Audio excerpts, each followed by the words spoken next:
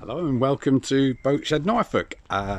Today's listing is a 1960s built timber cruiser built by Loynes of Wroxham.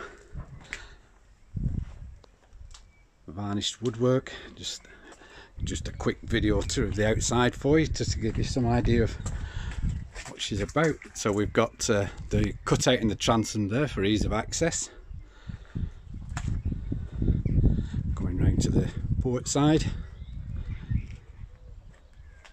there we have the sliding wheelhouse arrangement at the front. Again, varnished sides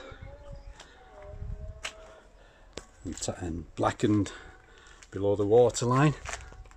Just a quick underwater, you can just make out the planking there,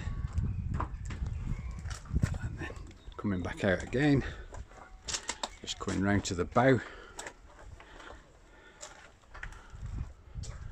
As I say, built in 1968, we believe, by, although it could be earlier than that, my feeling is, by Loynes of Wroxham.